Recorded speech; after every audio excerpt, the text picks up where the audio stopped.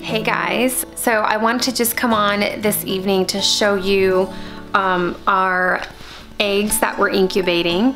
Joe does a couple batches of eggs every few months or so. Sometimes, you know, 5-6 months will pass in between, but we regularly hatch our own chicken eggs, and these are for layer hens. We have free-ranging chickens, and so, you know, they sometimes get picked off by predators and they die, or they just die of natural causes. We actually do really well for the most part. In fact, this last year has been really good. We haven't had very many issues with chickens dying. I just had one the other day that I found in the coop that was dead, and she was just kind of curled up in a ball, and she had died probably within a few hours, couple hours of me finding her, because she wasn't stiff yet and she was still kind of warm. So but you know, we want to keep our flock up because we eat lots of chicken eggs, and we have a lot of friends and neighbors that we sell eggs to and share our eggs with. So, you know, we got to keep those numbers up and make sure that we've got enough of the hens around to give us what we need. So we occasionally, but on a regular basis, incubate batches of eggs, and we have a pretty good hatch rate, and most of them are usually always fertile. We've got 3 roosters right now, and they do a pretty good job of keeping all the eggs fertile. So we have had a few that aren't, and you know, you can tell with the flashlight when you check the egg to see if it's fertilized or not, and if there's a chick inside that's forming or not. So you can usually tell if it's fertilized and then get rid of the egg that's not fertilized. No sense in keeping it inside the incubator if it's never gonna hatch. So anyway, we just did a batch of chicken eggs a couple weeks ago, and they already hatched, and we've moved them outside to our little chick house that we like to call it. It's kind of our temporary chick house until they have grown all of their feathers and can go into the bigger coop without the heat light. So we have kind of a good little system going on. We incubate them. Once they hatch, we keep them in the house for about a week and a half in a big Tupperware under the heat lamp, and then we move them out to the little chicken house for a couple weeks, and then we move them into the chicken coop. So it works out great.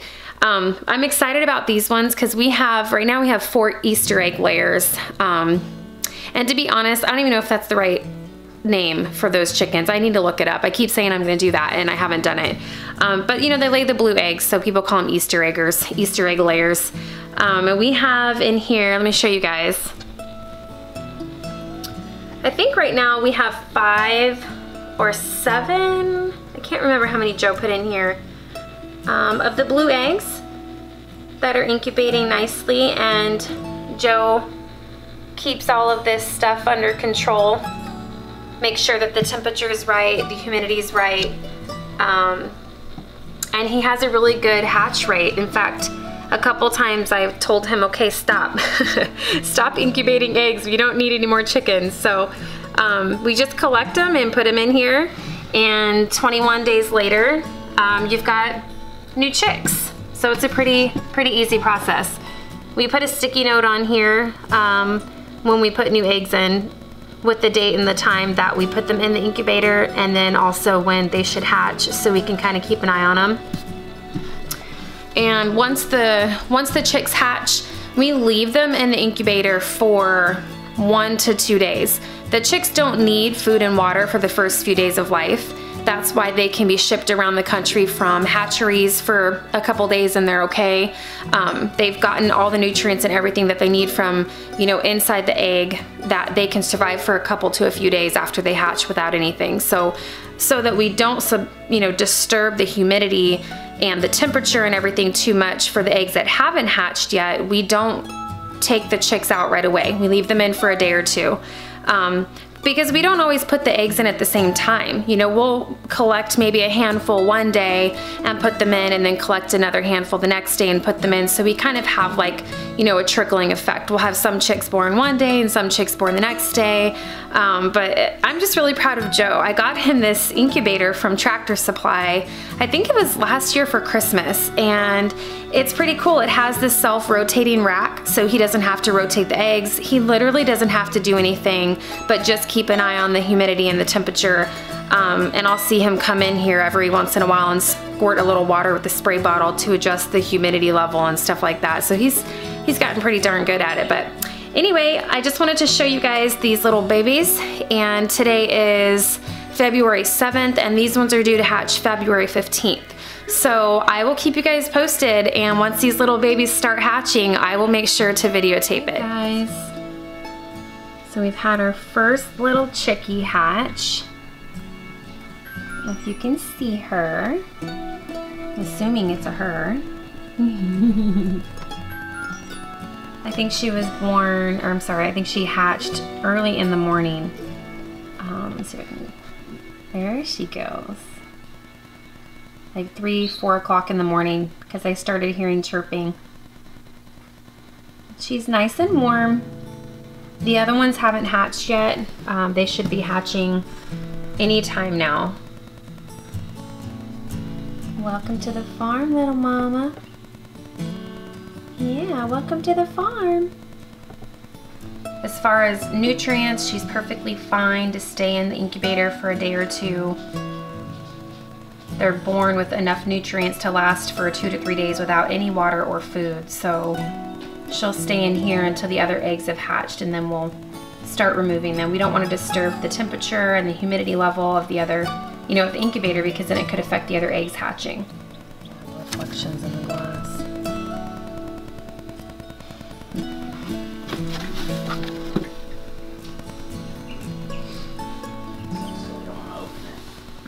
So they won't hatch. Which one's hatching right now? This one? Yep. The one under the black one? Oh.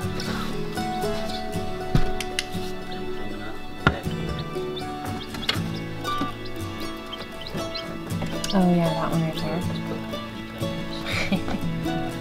Oh look, he is, Joey. They're like, come on out.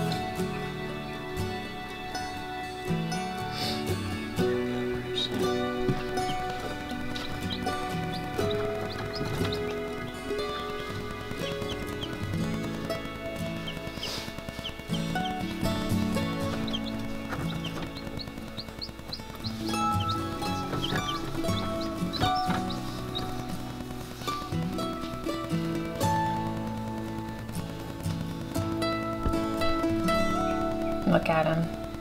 They're so exhausted when they hatch. He says, I'm so tired. Took all my energy to get out of that egg.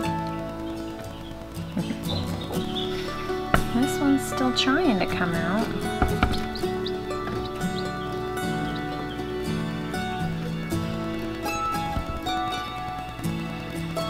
Every few seconds he'll peck a little bit at that egg. See that beak? Look at that.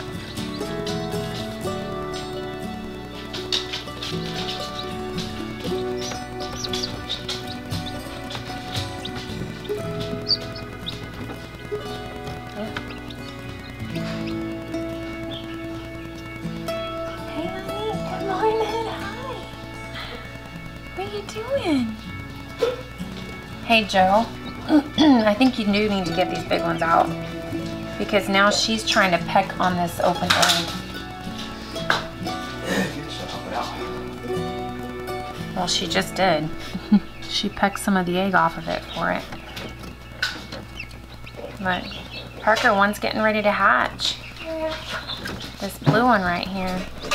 See the shell? Oh yeah, open so. Uh-huh. Is that cool? Yeah. Yeah. Do you like hatching eggs? What's your favorite part? The babies. The babies?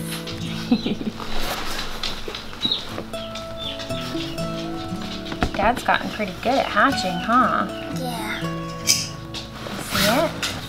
Yeah. She's trying to come out. Oh, Yeah. look at me.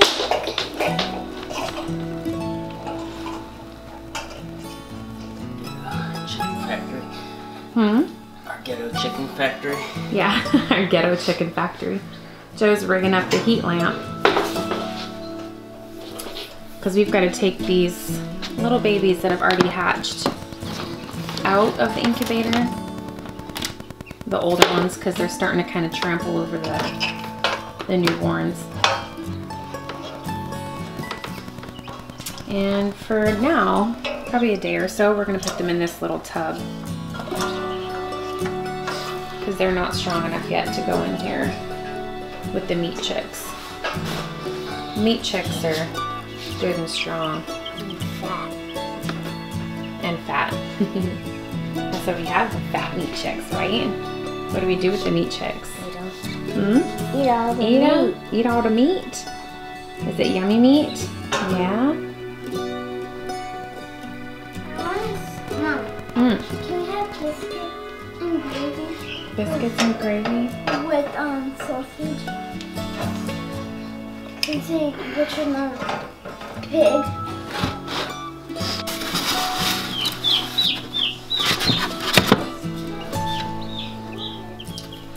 We try to be super quick with this process so that we don't affect the temperature and humidity as much as we can in the incubator. Those two black ones, can I touch them, Daddy? Huh? Can I touch them?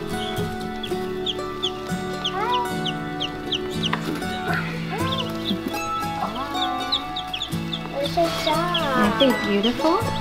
Yeah. Oops. It's okay.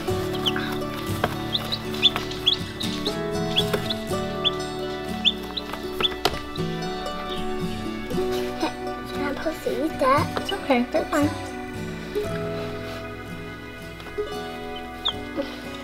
I think they're bugs. No, the rest of these can hatch in peace. Hopefully they hatch. We've got a pretty good success rate with them, but we do have some that don't hatch out of each batch that we do. Look at it. She's like, oh yeah. Good.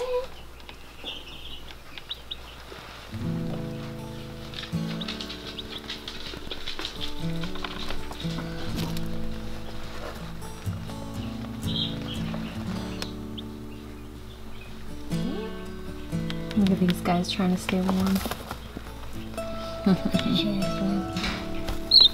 Who's that? Yeah. Here? Oh, look at her. She's just so tired.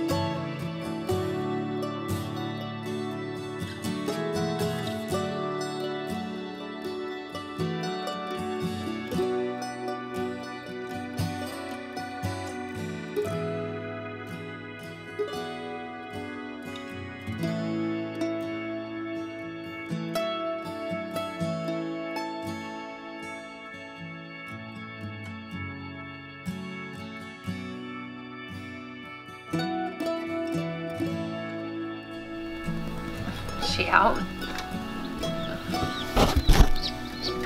Oh, there she goes. Oh, look, hi. Hi, girl. Look at her. You did it. Look at her little teeny head. They're born just chirping away, huh, Joe? Oh, look, look, look. Look, she says hi. Uh-oh, not the eyeballs.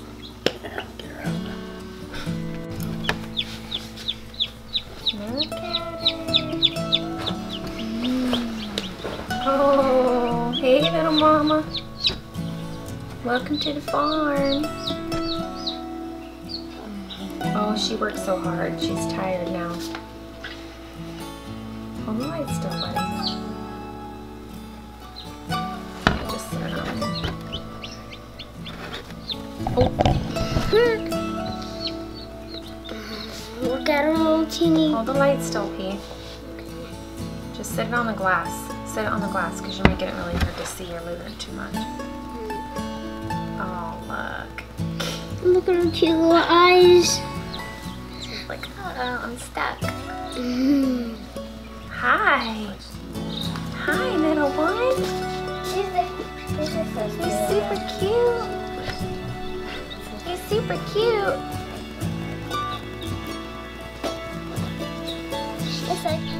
All right, guys, I'm getting ready to go outside and show you some of our other chicks that we've hatched that are, they've got their regular feathers have now grown in. So we've, you know, moved them out to the chicken coop and integrated them in there, and they're doing great. But I'm gonna show you guys the Easter egg layers that just hatched that you got to watch. And they're about a week and a half old now. And they are starting to grow their permanent feathers, and they're adorable as ever. So we are gonna keep them inside probably for another day or two, and then we'll move them out to our little chicken house with the heat lamp, and they'll stay out there for a couple weeks until they're big enough to go into the chicken coop like the other ones that I'm gonna show you. So check these little babies out.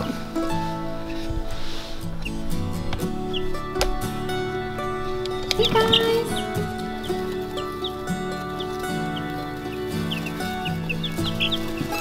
Look how big they've gotten. They're doing great. Hi. You guys sure are pretty. See their feathers starting to come in. They lose all the fuzziness and then they get their feathers in, and that's usually when we start to transition them outside. We still keep them under the heat lamp until they get all their feathers in. That way they can stay nice and warm.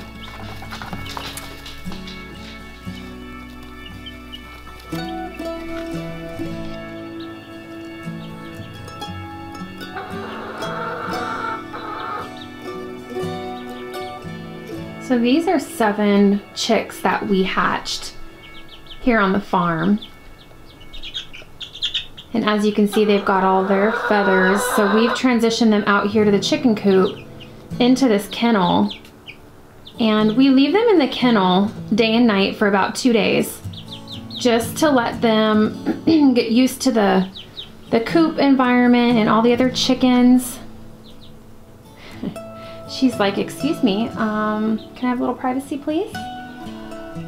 But so we just opened this kennel up yesterday, and now they get to come in and out as they please.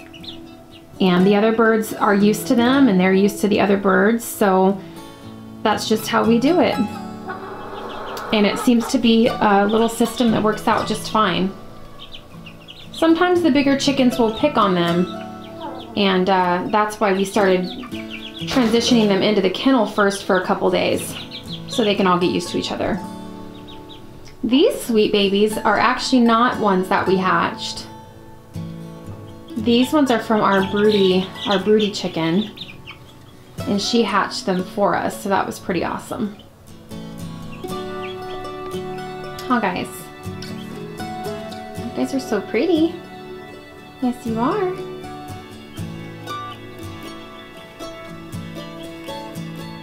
We have about 40 laying hens right now and 3 roosters. So we are we're good to go. But every once in a while, like I said, a predator will come and we'll lose a couple here or there. So every once in a while they die of natural causes. So we do incubate eggs when needed to kind of keep our flock up to the numbers that we want. But it's a very easy process. Put them in the incubator, 21 days later, you've got baby chicks. And then these little guys here will start laying for us in about 5 to 6 months.